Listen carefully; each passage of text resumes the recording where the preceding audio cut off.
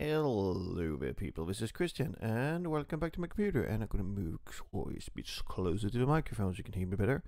It's Monday evening and this is another Reddit question on this shape here, or I've taken the inspiration from this shape here. I don't know if we totally got copy. It's a bit hard to see the reflections, how the geometry really is, and you can do this a couple of different ways, but this is the idea I get when I see this, and I'm going to turn off analysis. This is a base shape, and my idea is, if we do a cross section to have a look, it looks a bit better. We can have a look here. I had the possibility to make it thicker on the bottom, a more narrow wall, and to turn all the faces. You can see I have a short part here that's straight, so the fillet thing here, or the half circle shape here, does not go all the way up. It stops here, that's not a short piece that's straight. And this is from a Reddit question. The question was how to do this, and we're gonna do two workflows. First one is gonna use features, and the second one is gonna be just not only, but more sketch based. And this one you can see here is one done with features, and one of the questions that basically popped up was about using features, specifically fillet, on how we set up the fillet for a button here so it works for if we change dimensions. Let's see, we can open up a sketch and show dimensions. Come on, Fusion, thank you. So this is a driven parameter, so we can change this to 28 and the fillet updates, or you should do it maybe 22, more narrower version. And why that is such a strange dimension, I don't know. We can make mode even and nice. So this is driven by these two dimensions, this version here, and only be slightly different. So let's do workflow number one, a new design. To start with a sketch on our bottom plane, the XY plane. Of course, we're going to create a slot, center to center slot, slightly out here, just pull it out like that. We're going to do the midpoint constraint to the center point here, of a region point. I'm going to do center dimension. I'm going to right click, select pick circle arc tangent, because I like to dimension the full length of a part. And let's do 130 millimeters. And I want to dimension from here to here. So the first workflow is going to be using features like extrude, fillets, and so forth. And I need to do some calculations to make the fillet work. So the first one I'm going to here. So I need to name the parameter. It's easy to find it. I can find the name of a parameter, but we're going to do it like a width. And it equals, let's make it 24 millimeters. And that dimension got wrong. I don't know why. Let's do it like that. I must have moved the mouse after I typed in the numbers. So we have a length and a width where we have added a name to it, so we can use it later. So we're going to finish sketch. Now we're going to do some extrude. So hit E on the keyboard to start the extrude command. So extrude number one is going to be our bottom thickness, which will not have any direct influences on the fillet. So we're just going to do it 3.5 millimeters, what you want to do. E for extrude again is going to select the same profile. Thank you. We're going to switch over to thin extrude, and we're going to change. Let's do a distance first. Let's do at 25 millimeters up. Fusion normally thinks we're going to cut, but no. We want to join. And here comes the important part. We're going to set the wall thickness. Also, we need to later we're going to do a fillet. So I'm going to do wall equals 2 millimeters, like that. Yes, we could use a shell command, but the shell command would give us the same wall thickness of the whole part. And in this case, if we're going to do an inspect sectional analysis like this, you can see that the bottom is thicker than the side walls. So now we're going to do the fillet. We can open up and have a look here. We have one body, one sketch that's fully defined. Let's hide that sketch. F for fillet, and it's wrong type. You're going to do a normal fillet. Yes, we can use rule fillet too, but we're going to do normal fillet.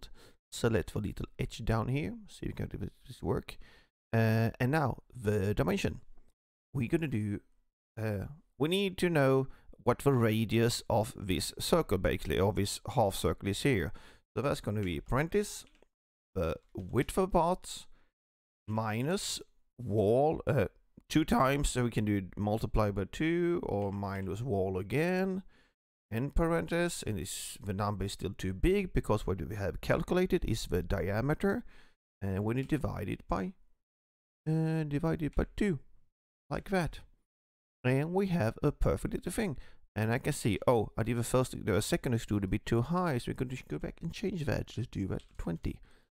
That's more like it, and we can add more fillets want to do that. And of course, as we saw earlier, let's do show dimensions.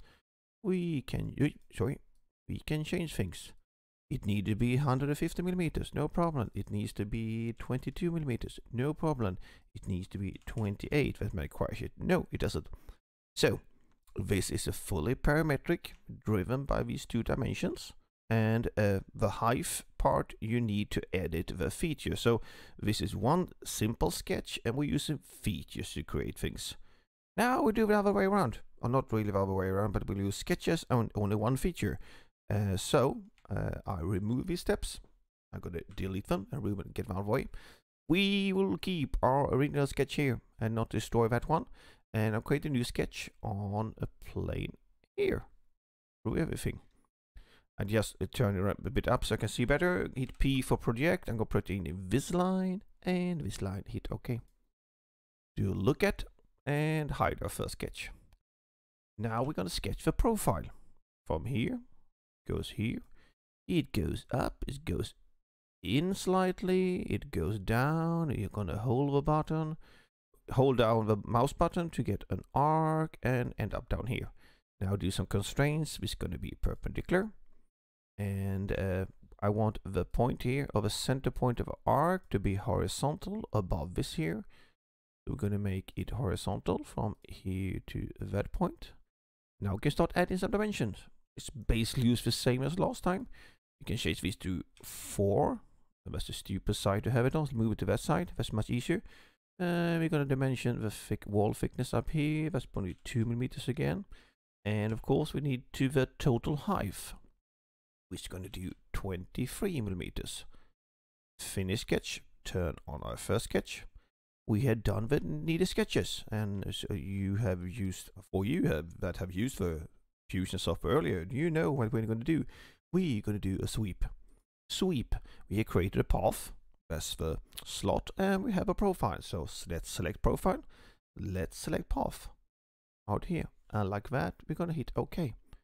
So in this case, we only needed 2 sketches and 1 feature, and this feature does not do any dimensioning in itself. It just does what it gets told. So we're going to right click here and up here and show dimensions, because we can still pull these numbers out so we can see them. So we want to change thing. Oh, I want to do 6 millimeters down here. Yeah, no, it's supposed to be 26 here. Oh, that's too wide. 22, the height is too much. Gonna do that 20. We can change any dimension we want. So both these workflows are parametric in any way you can think of it. We can drive them in dimensions, but they are 2 different ways of thinking of it, or thinking of a workflow. And there are more. Of course, you can do the hot dog workflow, where you create a revolve around here and cut away and stuff like that, and then extrude other things, and you can do it in other steps. I just wanted to show slightly different ways of doing this shape here. And this very basic shape is a really nice thing to play around with, finding different workflows that you can then use for more advanced geometry. So with that said, take care, see you around, and goodbye.